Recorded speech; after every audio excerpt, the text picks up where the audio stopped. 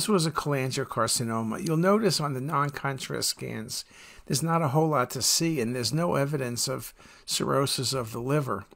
On the arterial mapping, and then on the right on the late venous, you can see about a 7-centimeter mass in the right lobe of the liver.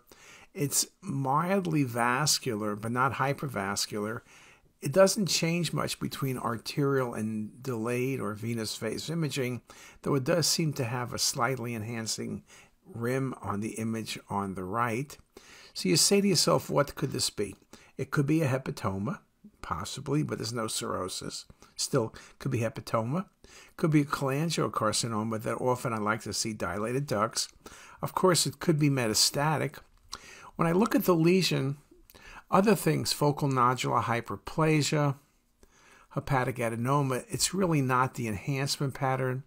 There's some neovascularity seen on the MIP imaging. You can see on the arterial phase, it's somewhat infiltrating in nature, but again, a fairly well-defined mass. When you look a little bit later toward the venous, you see that it extends toward the portal vein, but the main portal vein and SMV are patent. So really, when you think about it, with cholangios, we like to see dilated ducts, but don't need to. Sometimes you can see capsular retraction, but you don't need to. So to me, primary tumor, hepatoma versus cholangio, I guess the lack of cirrhosis might push me a little bit toward a cholangio, and this indeed was a cholangiocarcinoma.